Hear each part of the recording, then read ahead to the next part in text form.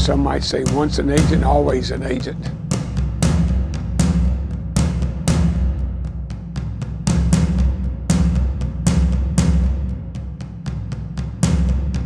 A big city has been told to be on its good behavior today, and we're it. From Dallas Love Field, the Dallas-Fort Worth area broadcasters bring you a special description of the arrival of President John F. Kennedy. It is my high honor and my great privilege to present to the good people of Fort Worth the President of the United States. Air Force One, understand, on the ground, 1738 Zulu, command post listening up. Since the weather has cleared, the bubble top has been removed, and the President will be riding in the open. We were going down this Elm Street with my door open. I heard at least 2 shots. It appears as though something has happened in the motorcade route. Something, I repeat, has happened in the motorcade route.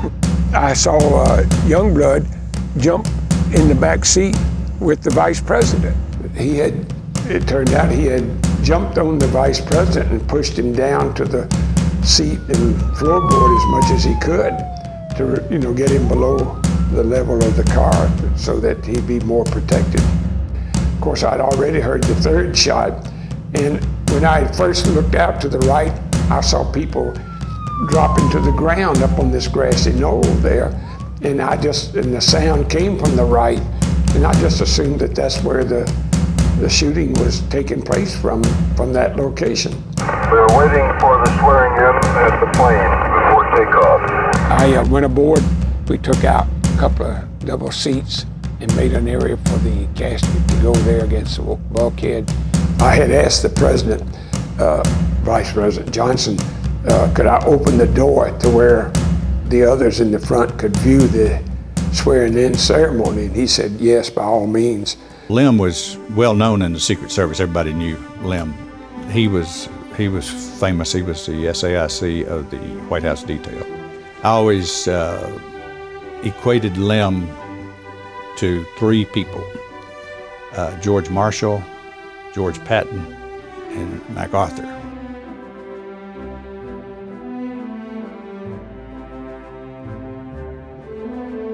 Some lady walked by and told her husband, she said, the President and the First Lady and a bunch of Secret Service men have just been mowed down.